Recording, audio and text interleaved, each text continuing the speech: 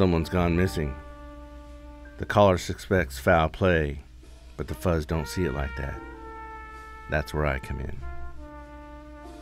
It was the kind of case that cracks your head open worse than waking up next to an empty bottle of cheap whiskey. I wouldn't have believed it myself if I hadn't found an envelope full of greenbacks slipped under my door this morning.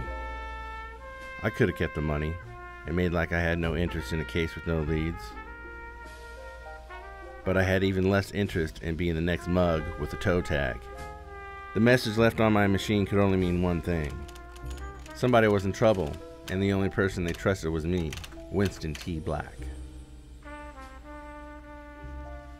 Who was this person with all this money? Why do they want me on the case? But with that many Benjamins hugging your wallet, you don't ask questions. So I go case the lead. It's a crummy part of town. It all looks the same to me. The hours pass and I'm running out of cigarettes when two goons yank me into the alley and bust my ribs like an orangutan playing the piano. Stars circle my head as I lie on the pavement. I can't tell my ass from a hole in the ground. The last thing I hear before going black was, "Stay away from Shirley."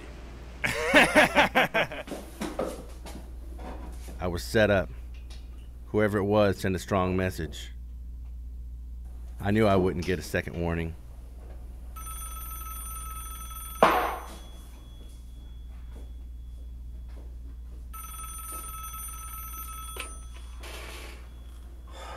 Hello? It was the dame, Shirley. You stay out of my life. Funny thing was, I didn't know any Shirleys. A visit from the losers that I call customers. Who the hell are you? I'm the guy that wants to kick your teeth in. Yeah? I know a lot of guys with the same idea. You have to be more specific. Shirley didn't want me coming in here, but I had to see you for myself. All of a sudden, it hit me like a ton of bricks. My name wasn't Winston T. Black. It was Clark Presley, a loving husband.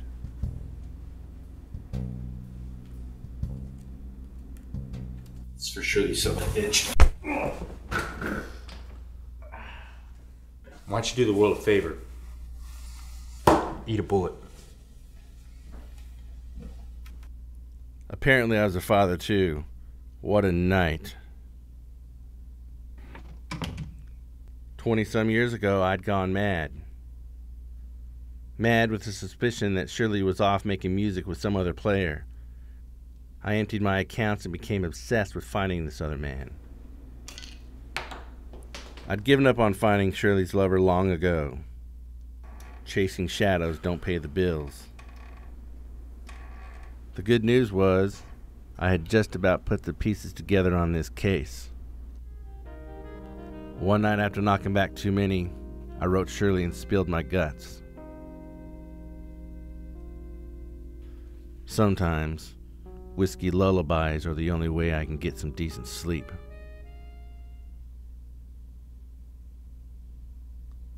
Someone had gone missing.